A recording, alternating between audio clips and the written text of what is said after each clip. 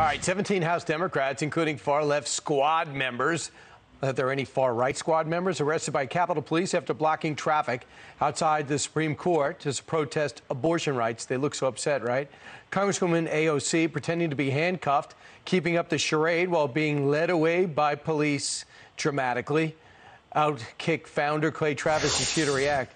Clay, is this very similar to the way Peter Navarro was taken out, except for the leg irons and the handcuffs? Look, AOC is an Instagram influencer who happened to get elected to Congress. And everything that she does, once you accept that reality, makes complete sense. It's all about show. It's all about sizzle. There is almost zero substance behind it at all.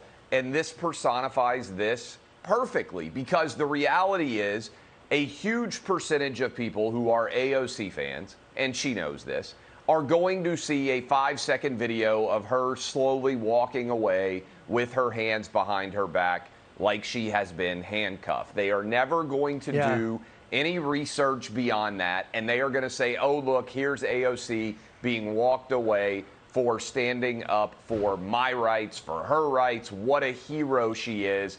Go AOC. It is social media personified. It is Instagram influencing personified. That is AOC at her very essence. And Elo Omar, too. I mean, the same thing, invisible handcuffs. Yeah, of course. So there you go. That's right. But I think that people who are online, probably savvy the most, will understand if they just look a little bit further that it's a total lie, that she's working with her hands behind her back, and she waves to the crowd within 5 seconds and puts her hands back behind her back.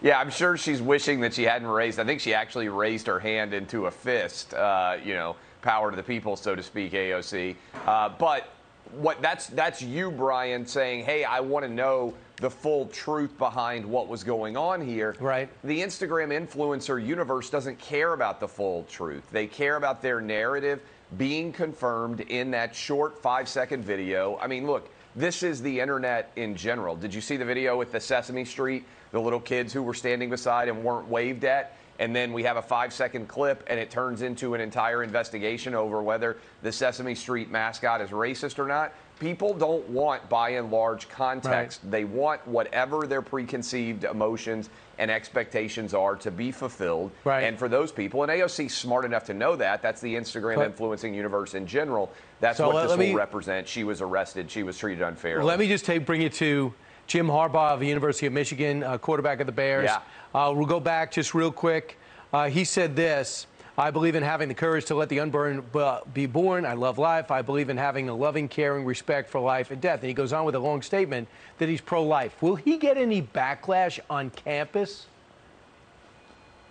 Oh, he certainly will on campus, I think, because he's at the University of Michigan, which is, let's be honest, a relatively woke university. Majorly woke. And he's already getting a massive amount, Brian, of backlash from the sports media, which claims all the time, hey, we wish coaches and athletes would speak out more about political-related issues. But as soon as they speak out about political-related issues that the left-wing sports media disagrees with, people say, oh, why in the world is Jim Harbaugh sharing his opinion on abortion in the first place?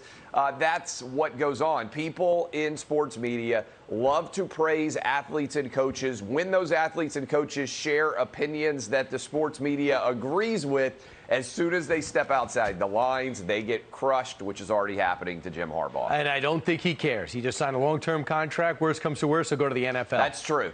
He won the Big Ten. Congratulations to him. He finally got it done. See if he can do it again. OutKick.com is a place to find out what is clicking.